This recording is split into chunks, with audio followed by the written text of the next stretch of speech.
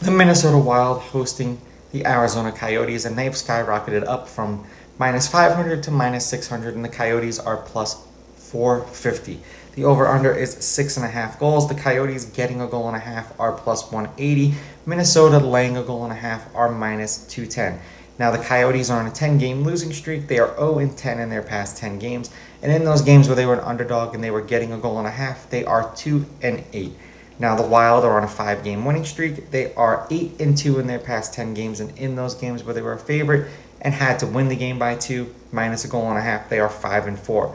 Head-to-head, Minnesota's on an 8-game winning streak against the Coyotes. Minnesota is 9-1 against them in their past 10. They've played twice this year, and Minnesota won both of those games 5-2. So they won both of the games by 2, and the over hit both times. I'm going to hope for a clean sweep here again. I'm going to take Minnesota with the money line, and I know there's no value with them at minus 600. I think they're going to win the game.